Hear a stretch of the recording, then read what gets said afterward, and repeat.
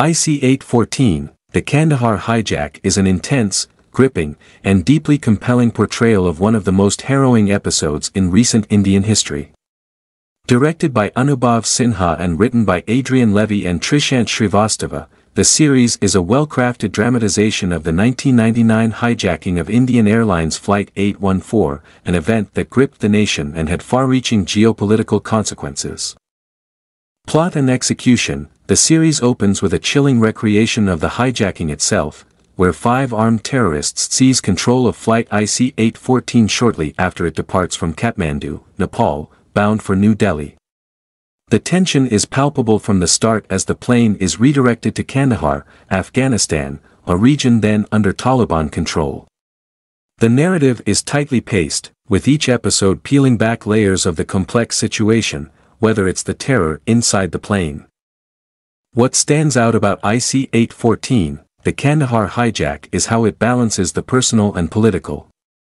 The series does not shy away from showing the human side of the crisis. Captain Sharan, played by Vijay Varma, is portrayed as a man of courage and resilience, fighting to keep his passengers safe while dealing with the harrowing reality of the situation.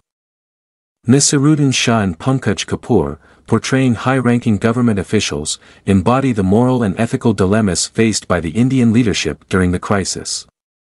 Their performances convey the weight of their decisions, which would have lasting consequences on national and international levels. Performances. The ensemble cast is nothing short of stellar. Naseeruddin Shah, as Vinay Kaul, delivers a masterclass in subtlety, capturing the nuances of a government official caught between duty and personal conviction. Pankaj Kapur, as Vijay Singh, the Minister of External Affairs, brings gravitas and depth to his role, portraying a man burdened by the impossible choices he must make. Vijay Varma as Captain Sharan is the emotional core of the series. His portrayal of a pilot trying to maintain calm in the face of overwhelming danger is both poignant and powerful. Amrita Puri and Mirza, as journalists covering the crisis, add layers of complexity to the story, showing how the media's role can be both vital and controversial in such situations.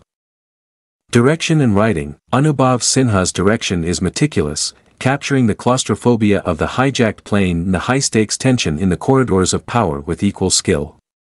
The writing by Adrian Levy and Trishant Srivastava is sharp and insightful, offering viewers a detailed look at the multifaceted nature of the crisis. The series carefully reconstructs the events, drawing from extensive research, and provides a balanced narrative that avoids sensationalism. The show's creators also succeed in humanizing all aspects of the event. The hijackers are portrayed not as mere caricatures of evil but as men driven by ideology and desperation, making their actions all the more chilling. The hostages, on the other hand, are depicted with empathy, highlighting their resilience and courage in the face of unimaginable terror. Cinematography and production design. Visually, IC-814, The Kandahar Hijack is a treat for fans of high-quality television drama. The cinematography captures the stark contrast between the confined space of the plane and the vast, desolate landscapes of Kandahar. The production design is authentic, transporting viewers back to the late 1990s, with meticulous attention to detail in everything from the cockpit of the plane to the offices of government officials. Conclusion. IC-814, The Kandahar Hijack is more than just a gripping thriller, it's a profound and thought-provoking series that delves into the darker aspects of human nature, politics, and the consequences of decisions made under extreme pressure. The show's combination of powerful performances, expert direction, and compelling writing makes it a standout in the genre of crime thrillers. For anyone interested in a deep, immersive, and emotional retelling.